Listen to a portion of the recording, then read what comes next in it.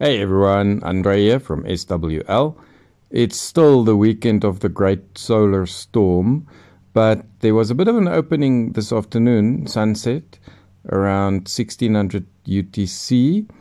So I was able to pick up quite a lot of stations and actually made a new catch. This is Radio Dengê Gel, Radio Voice of the People, which is a clandestine radio station that is advocating for Kurdish independence.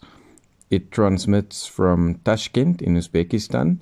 From what I can gather, the station is based in Belgium.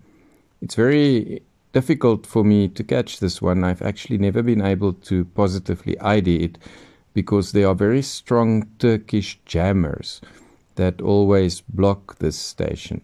This is really the first time that I was able to positively ID Radio Dengê Gel. I listened to the online live stream while I was receiving this, and it was a definite match. So it's definitely that station.